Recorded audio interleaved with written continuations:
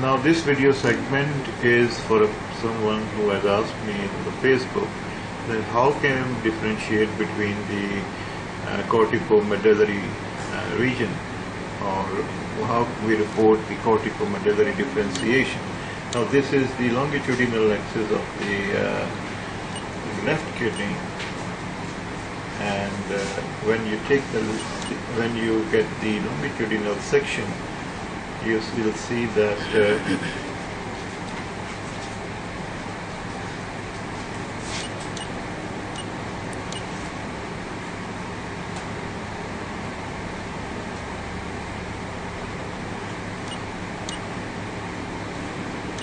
now if you see in this region, this is the capsule of the kidney, this is the lower pole, this is the mid region, this is the lower pole of the left kidney.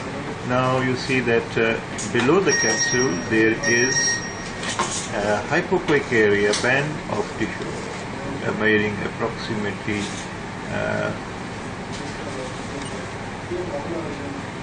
8.6 millimeters, and this is where it's called the cortex of the kidney. Below the cortex you will see small, tiny cystic areas.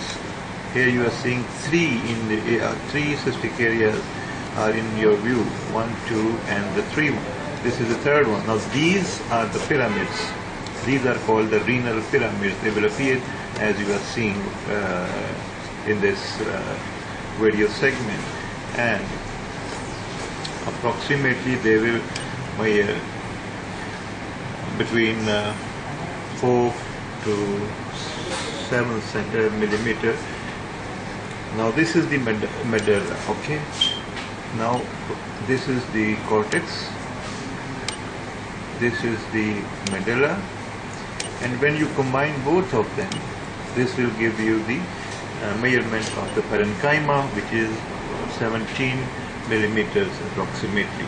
So this is how you differentiate between the cortex and the medulla. In renal parenchymal disease, these pyramids are not seen, and you will see muffling or loss of these pyramids, and you will just see this an area may be raised with raised echogenicity or with normal echogenicity, an area which will not have these cystic appearing areas. The pyramids, you will not see that. You will only see the cortex, and the medulla may be lost, thinned out, or may be increased in its. Here you see now this is not a cyst. This is not a cyst. This is the pyramid. This, and above the pyramid, below the capsule and above the pyramid, is the cortex, and combining all two, cortex and medulla will give you the parenchyma of the kidney.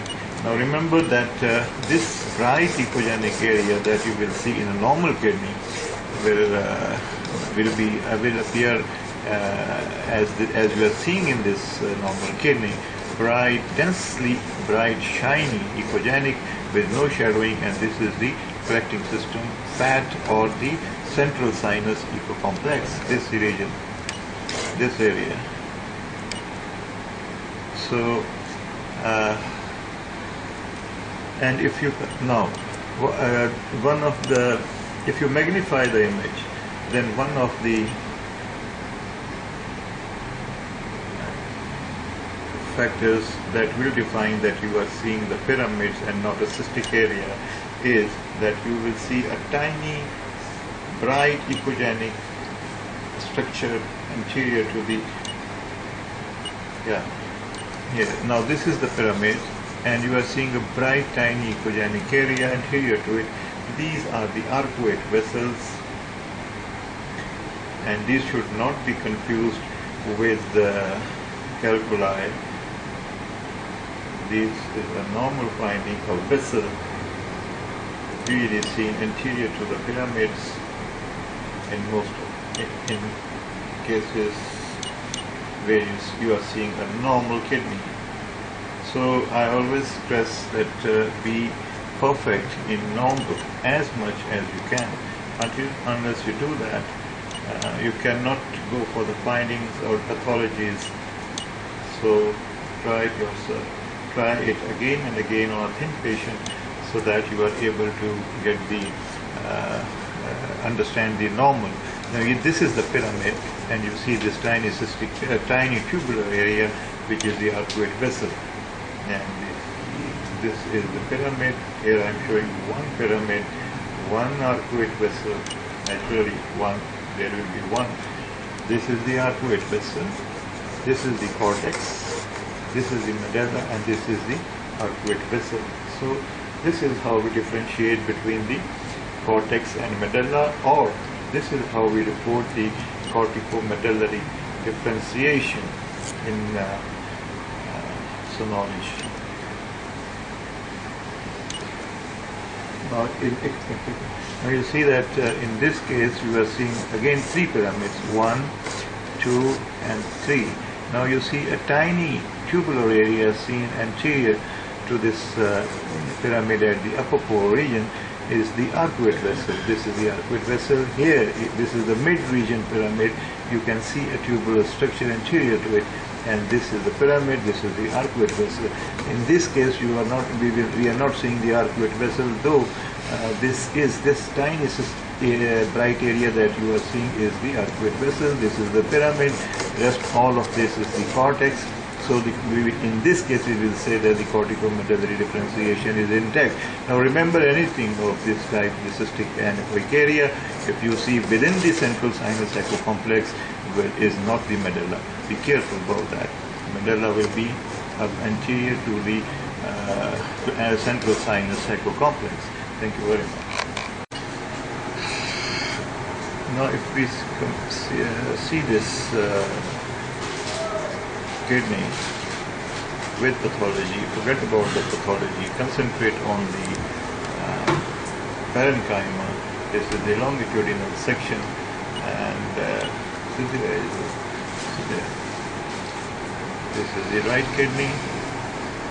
Okay, now concentrate on this kidney, parenchyma. This is the longitudinal view of this kidney, and you can see that this is the capsule of the kidney. This is the cortex of the kidney, and there are no pyramids seen, so we will say that the cortico-medullary differentiation is lost in this kidney, or if not that, you can say it is muffled with this being a calculus in it. So here in this video segment is basically meant to tell you how we differentiate between the cortico-medullary differentiation. In normal cases, you will see the capsule, below it you will see the cortex, as you are seeing here, but here you will see small, tiny cystic areas with the arcuate vessels, tiny tubular structures anterior to them. They are not seen in this kidney. So in this kidney, the cortico-medullary differentiation is lost. Thank you very much.